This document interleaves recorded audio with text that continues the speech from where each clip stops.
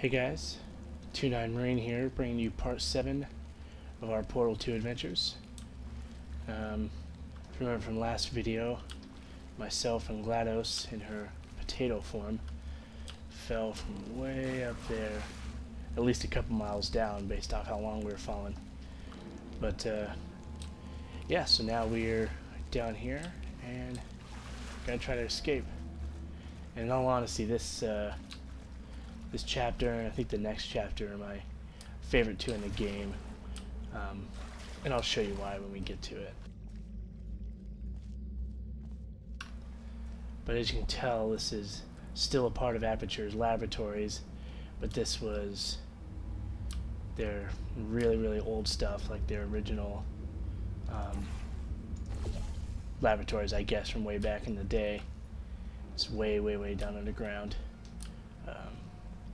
So you'll see how technology has changed compared to, flat screens and stuff we saw in the original right there.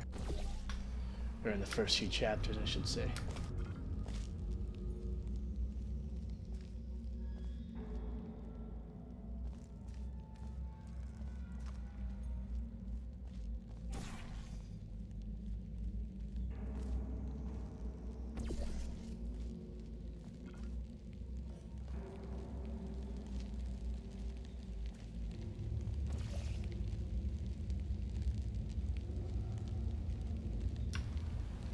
One thing I love about this game is the absolute scale to it.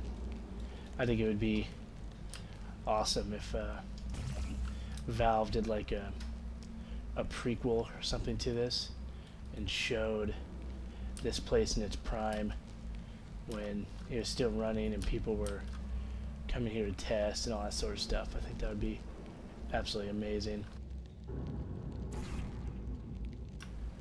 Never been up there before. That's weird.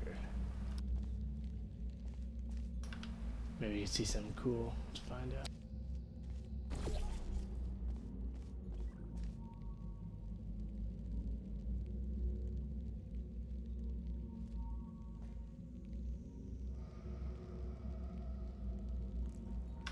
There's generally a reason for them having this stuff.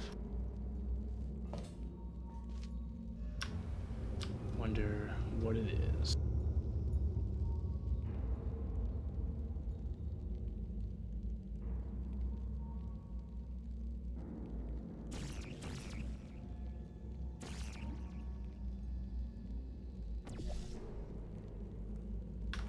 That'll save me a few steps there.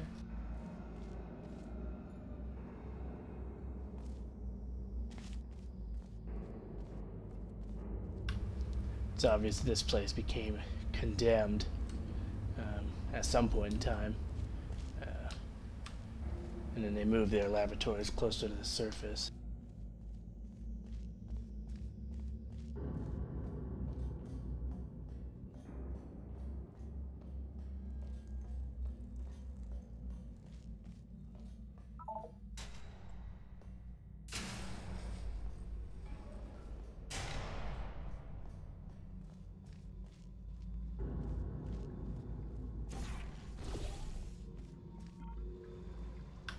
And the key to this part here is you gotta be quick.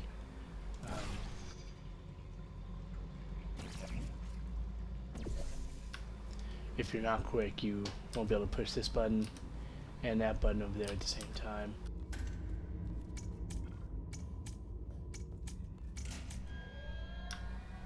Almost missed it.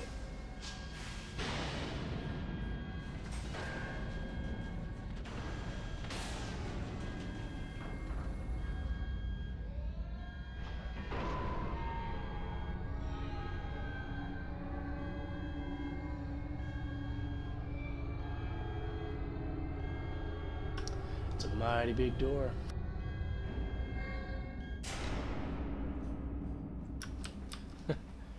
I still laugh at that. Such a huge ass door for this.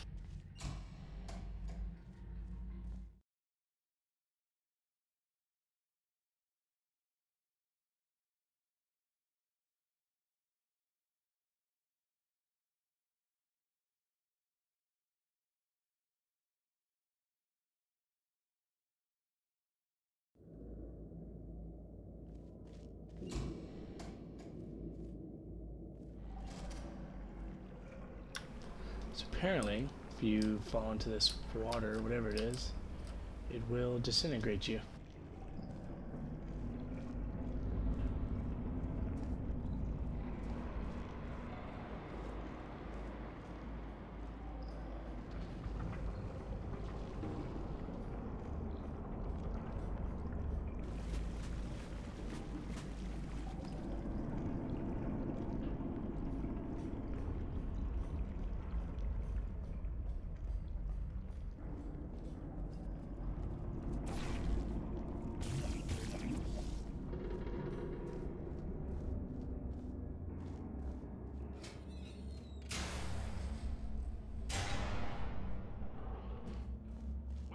To Aperture Science. Astronauts, war heroes, Olympians, you're here because we want the best. And you are it. So, who is ready to make some science? I am. Now, you already met one another on the limo ride over, so let me introduce myself. I'm Cave Johnson. I own the place. That eager voice you heard is the lovely Carolyn, my assistant. Rest assured, she has transferred your honorarium to the charitable organization of your choice. Isn't that right, Carolyn? Yes, sir, Mr. Johnson. She's the backbone of this facility. Pretty as a postcard, too. Sorry, fellas. She's married. To science.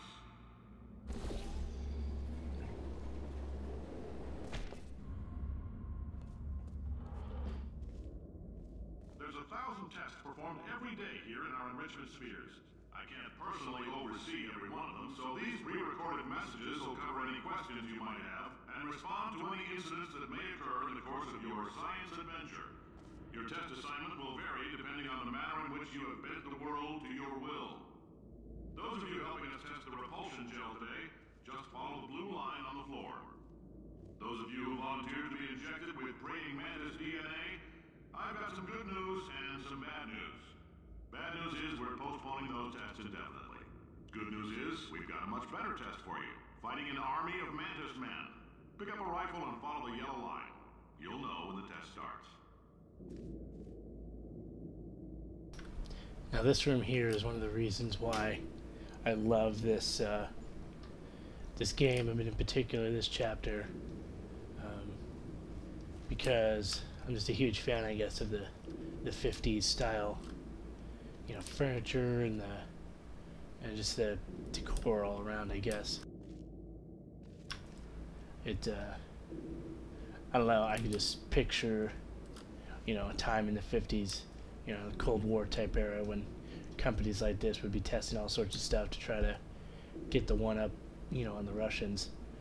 And yeah, I don't know, I absolutely love it. That right there is Cave Johnson, the guy you just heard chatting on the intercom there.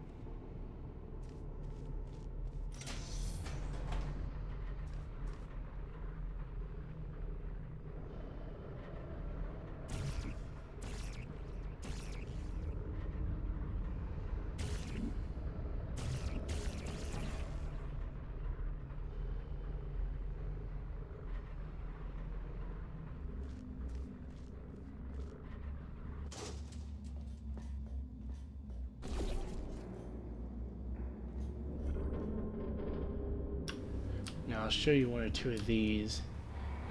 They're pretty funny, and I'll probably put a little video out kind of just showing the funny clips you can get of Cave Johnson. Just his little weird recorded messages he has. If you've cut yourself at all in the course of these tests, you might have noticed that your blood is pure gasoline. That's normal. We've been shooting you with an invisible laser that's supposed to turn blood into gasoline, so all that means is it's working. Oh, that's great. So yeah, there's a whole ton of these throughout this area here, and I plan on hopefully being able to bring a video or two kind of showing that off. Now, okay, that's bad idea.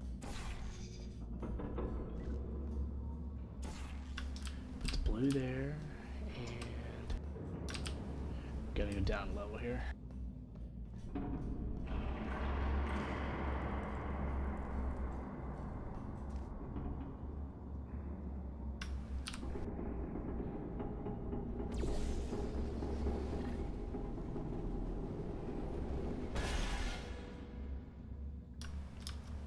Just like that.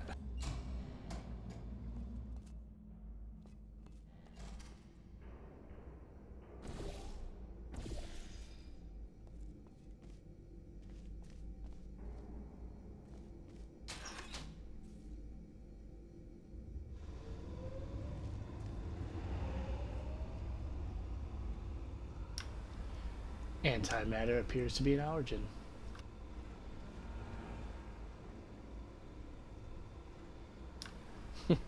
Do not inhale fumes, no matter how good they smell. Those are some wise words right there.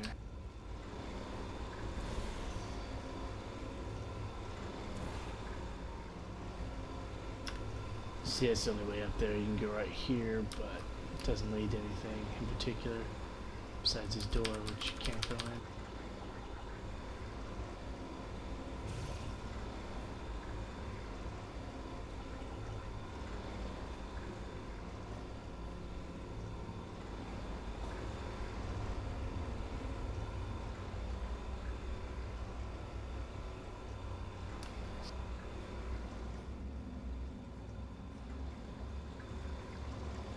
They say great science is built on the shoulders of giants. Not here. At Aperture, we do all our science from scratch. No hand-holding.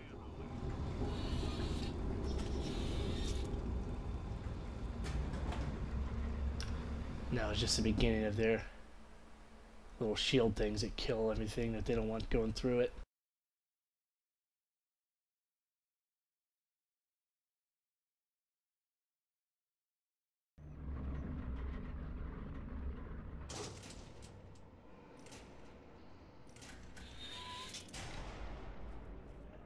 Let's get started. This first test involves something the lab boys call repulsion gel. You're not part of the control group, by the way. You get the gel. Last poor son of a gun got blue paint. All joking aside, that did happen. Broke every bone in his legs. Tragic, but informative. Or so I'm told.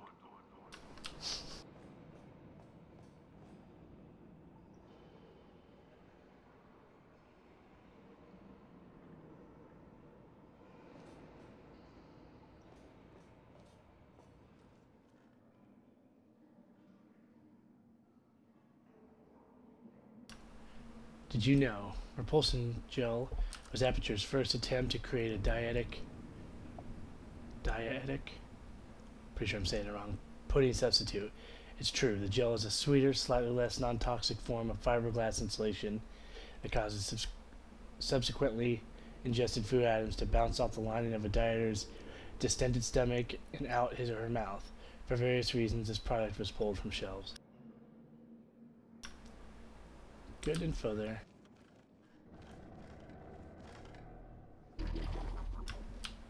As you can see, if you jump on the blue gel, it makes you bounce.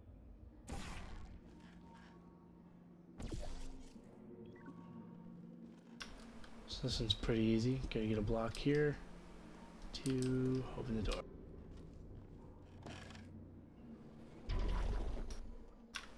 The amount of bouncing you do is proportionate to how high you fall from, so. I can never grab that how I'm supposed to.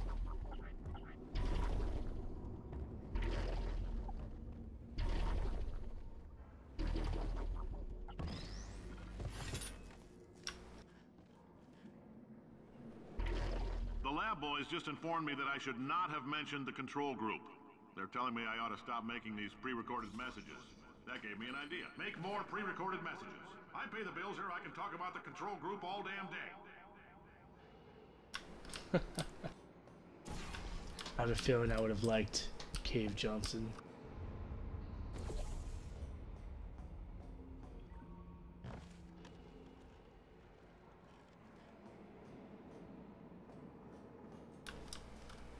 Not quite sure what this room's for. You can't really see anything out of it.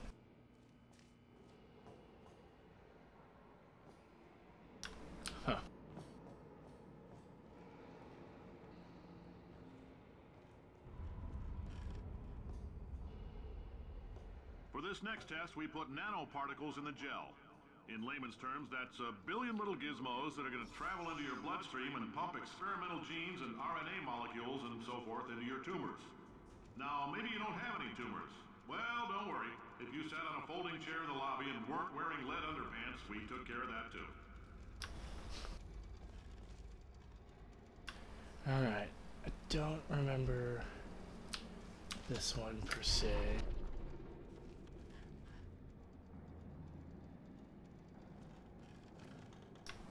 I mean, I kind of remember it, but...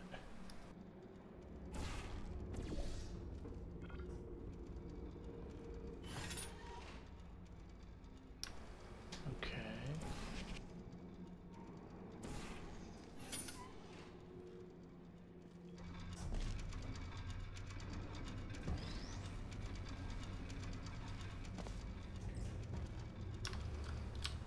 Get it up there? Yes.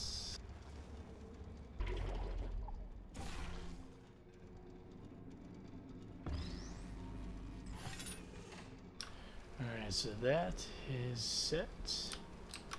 Now, I think...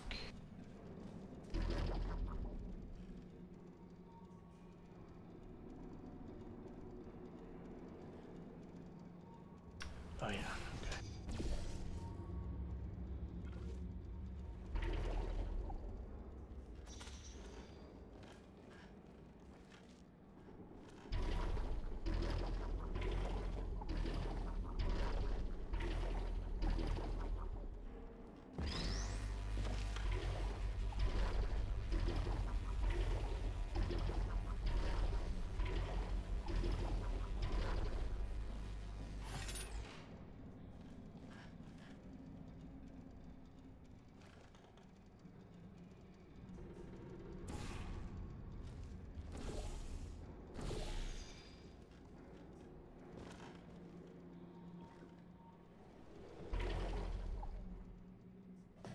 Oh, in case you got covered in that repulsion gel, here's some advice the lab boys gave me. Do not get covered in the repulsion gel. We haven't entirely nailed down what element it is yet, but I'll tell you this, it's a lively one, and it does not like the human skeleton.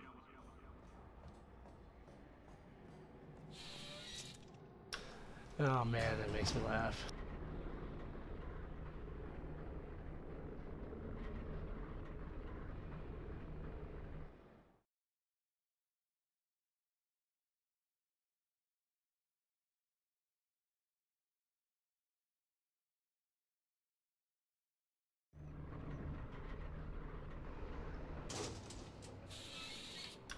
Alright, I think we will cut it here, and I will be back with, what is it, video number 8.